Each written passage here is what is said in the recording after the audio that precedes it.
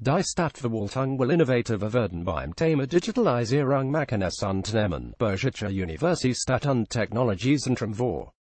Die weißen Flecken auf der Breitbandlandkarte sollen bald verschwinden. Von Claudia Caseman mehr nach der aktuellen Haushaltsprognose steigen Wappetelsgeubeste Einnahmen in diesem Jahr um 10 Millionen Euro.